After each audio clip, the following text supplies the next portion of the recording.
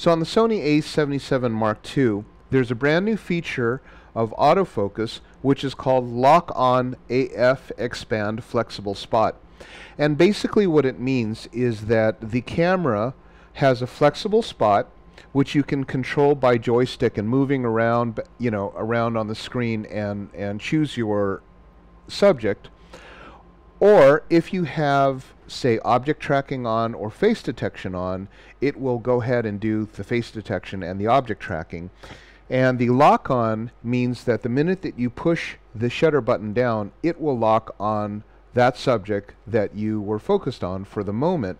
And it'll tell you which one you're using because it'll show you a double box around the subject. So this is just some shots that I did at breakfast this morning with the kids, and you can see right there there's a double box around my daughter. And let me just stop that right there. So what happened here was, and I'll just go back, you see right there that there was a double box. That's because it was object tracking. So what happened was, as I'm going around, it's got face detection on. Face detection means that the square is looking for faces, and it'll show you faces. So if there are multiple faces in it, it would show multiple faces. But if I would then use one of these focus spots to emphasize a single face and then press the button down halfway, what happens is it will then put a double box around that one face, and as long as your finger is held down, it will stick to that face.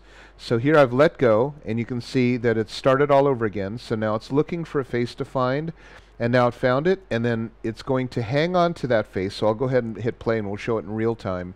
It's going to hang on to that face even though other things are going around it. So there it's found it again, and now my son is crossing in front, and you notice that it says, oh, well, that's the face that Gary originally wanted, and it will lock onto that, and there's the double box. So that's kind of a really cool feature because it works really fast, and even when things go in front of your subject, it will then eventually find and then capture. And now watch.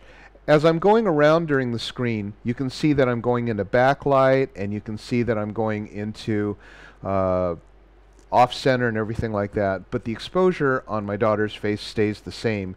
And that's because the face detection and that object lock is hanging on to that one portion of the frame, and it says, you know what, I'm going to go ahead and expose for the face. Double box.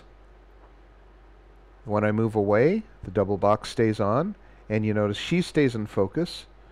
So it says, oh, there she is again. I can come in, it finds her, and then shoots again, and there's no backlight. So what would typically happen in an optical situation is I would have to move the focus spot around, which is really hard to do when you're zooming back and forth and have other things that are going in front of your frame like that.